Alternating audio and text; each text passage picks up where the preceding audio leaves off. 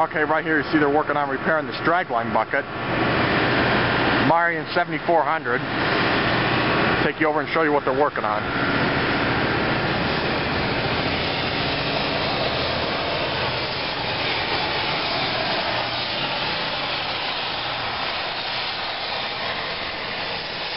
That's amazing how that cracks right there, you know? Yeah.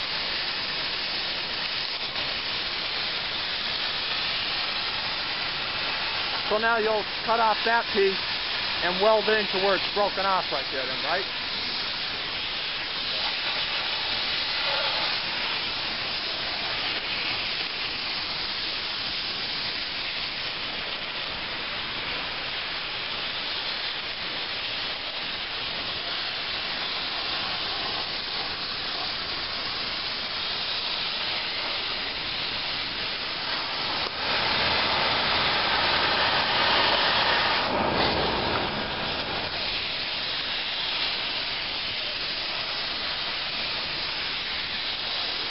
Now, how long does this usually take to do? On average.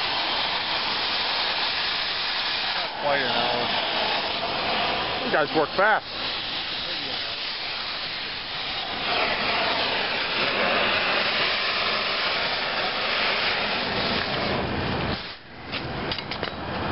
So then you'll just take that piece and pluck it in there then. Hey, how long do you think? We don't have the pliers, do we? Big pliers? I'm gonna get them out. How long do you think that piece will hold, Joey? Forever. Yeah, but I mean, being that it was welded there, won't that be a weak spot? This is welded here. There's lots in my welding. Oh, all right. I thought that's only like a temporary patch. Got caught in here.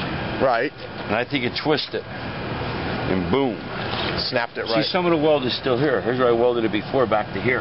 Yeah. The weld looks good. Well, it's the rock too. You know, the bucket's taking a beating on it. Cranking and it freaking it twisted. That did it. Yeah.